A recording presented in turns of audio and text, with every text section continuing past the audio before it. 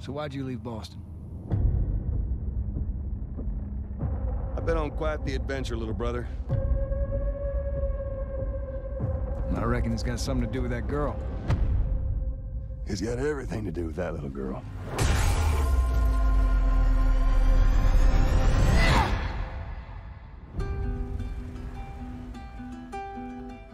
You know, I've never been this close. It's the outside. So is that everything you hoped for? Can't be any worse out there.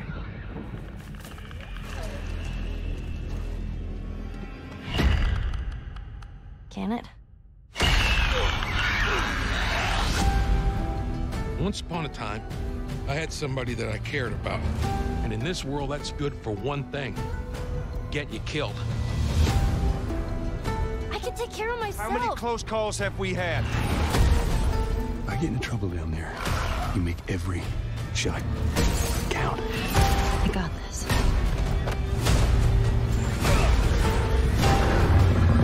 Hope you know how to use that thing. I've had some practice.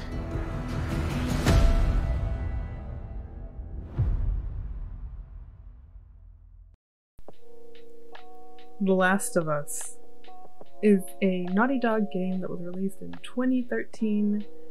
A survival horror game where we met our protagonists Joel and Ellie, and they went through one of the most impactful stories in gaming history to this day. To this day. This game changed the scene. It changed the gaming scene forever. The rendering, the story, the characters, it all was beyond anything that we as the audience could imagine. And now we get an HBO show and a remake of Part 1. I'm gonna be completely honest, this is one of my favorite games to this very day that I absolutely enjoy replaying the hell out of. I love Ellie, I love Joel. I'm not a big fan of Part 2, but I will live with it. Especially if we get more scenes with Abby in the first one, since it is a remake. I'm wondering how much of the story itself will be changing, or if it'll be changing at all, and this is just a remodel into the PS5 system. I am over the moon. We get a series with Pedro Pascal and Belle Ramsey. It'll be,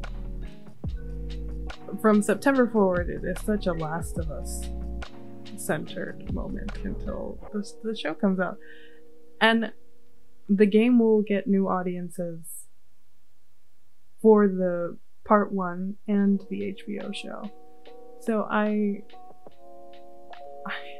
excited to see a new fandom come in and join us with the show, with Part 1, because it's essentially a rebirth, a revitalization. We're giving new life to this game that it entirely deserves. It with the show and with the game. It'll be, please also, for anyone who is watching this, don't spoil it for everyone who will be. I believe it will be so much more impactful if people get to experience the Sarah scene on their own if they haven't had previous engagement with the games, because it is such a precious scene that really sets up the groundwork for what this game is. And I wish that as a community as a whole, maybe don't spoil it for everybody who's coming in now. That's just me though. And that's why I think it would be so cool to see more of Abby in Part 1. But who knows? Who knows what they're actually going to change beyond gaming mechanics, renderings, models. It is such a gorgeous game, and Naughty Dog has done nothing but make this game so much more enticing to the general audience. This game is, again, one of my favorites. You will never hear a bad praise from me. I am entirely biased, and I will be probably purchasing Part 1. Though there's going to be a digital bundle and and a collector's edition, as well as, I'm pretty sure, I don't know if there is a Firefly edition or if there will be a Firefly edition.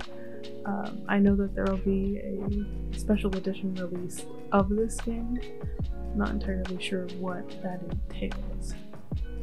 But my wallet is going to be broke from September forward when this game comes out. As far as this channel goes, I have just finished recording part 1, The Last of Us 1, and part 2, along with Left Behind. So that'll be dropping at some point. I wanted to do something cool with it, so please look forward to that. I'll be rearranging some things. Kind of, I have an idea, and I hope you enjoy it. More in the future. I don't want to spoil anything. I don't think I've seen it done. I just could be on the wrong side of YouTube, but I'm planning on doing something that I'm kind of passionate about. So look, I'll keep everyone updated on where I'm at. As far as editing goes, I believe I'll be starting that soon, and it might not be right after Plague Tale Innocence, but it'll be sometime soon. I don't actually know what's gonna follow Plague Tale Innocence. But in regards to The Last of Us, that's all recorded, and we'll see. I wanted to do, again, something special, and I'm working on that. I don't want to spoil anything, so we'll leave that. Just keep an eye out for it. As far as the HBO show, I don't think Pedro and Bella have said anything. We haven't really gotten much other than stills. But, you know, it's Pedro Pascal, the Mandalorian, and we got Bella from Game of Thrones. I'm sure they are going to kill their roles as Joel and Ellie. As well as we got Neil working on as a producer, I believe. He's there, and Ashley Johnson and Troy Baker will be there.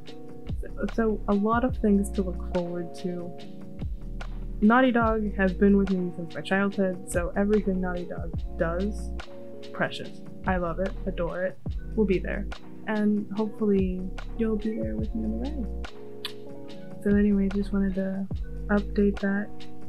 This is one of the stills that was released to the public with Bella and Pedro. There is an airplane in the background, there's just wreckage. This would be outside of city limits. I'm not entirely sure where this will be taking place, but I look forward to that. And we also have this beautiful still in the museum with Pedro and Bella and a clicker and a runner in the background, which made me think about how they're going to have to do the gym bloater scene. And I'm not entirely, I'm excited, but I'm not entirely sure how spores and everything is gonna work. I'm trying to imagine it and I'm having a hard time other than picturing the video game, and if it's pulled straight from the video game, it's gonna be one of my most favorite scenes. The bloater scene, I don't remember the Rat King. I have to look at my footage again. I'm just super excited and hyped for this, and can't wait for the release to actually come. So, thank you for joining me in geeking out. This is Past. Like, comment, subscribe, and I'll see you later. Toodles.